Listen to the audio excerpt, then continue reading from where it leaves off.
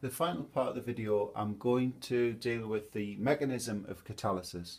So we're going to look at the steps involved when the reactants or the pollutants are converted into the less harmful products inside the catalytic converter.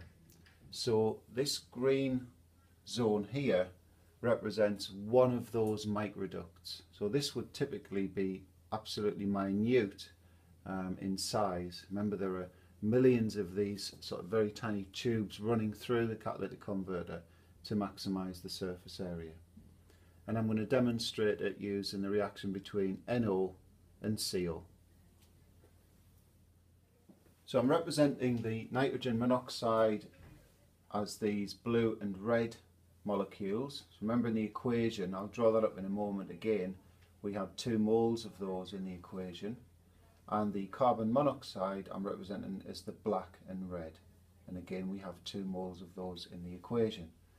So these are travelling through the microduct, and the first part of the mechanism is effectively these molecules stick to the surface of the catalyst. Now we can't say stick, the process is adsorb.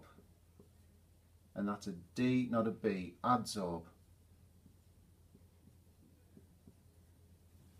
So adsorption occurs, and effectively what's happening is there are very weak bonds forming between the molecule, the reactant molecules, and the surface of the catalyst.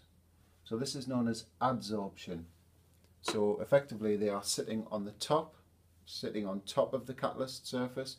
If it was absorb, they would actually seep into the surface. So that's the difference between those 2 words. So this is adsorption.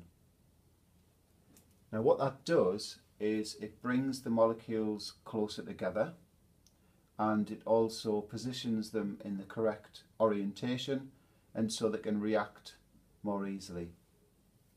And as I've also said, it also weakens the bonds in the molecules, so that's going to make the process easier as well. Once the molecules have been adsorbed, they then react. So the second part of the mechanism is reaction. And so you can see I've now changed the reactant molecules. Reactions occurred. I've now changed them to the product. So we've got 1 mole of N2 formed and 2 moles of CO2, and obviously these need to now get off the surface of the catalyst, and this is known as desorb or desorption. So adsorption, reaction, desorption are the 3 steps in the mechanism.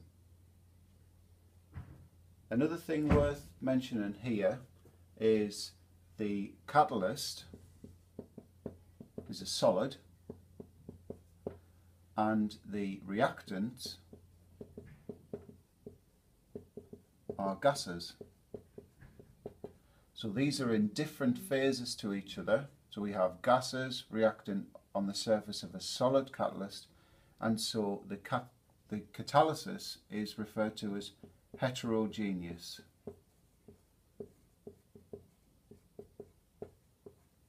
Heterogeneous catalysis, and hetero signifies that these are in different phases.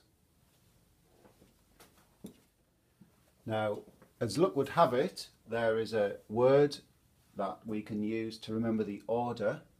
So we can say that catalytic converters are H.A.R.D because they use heterogeneous catalysis, and the mechanism occurs via adsorption, followed by reaction, followed by desorption.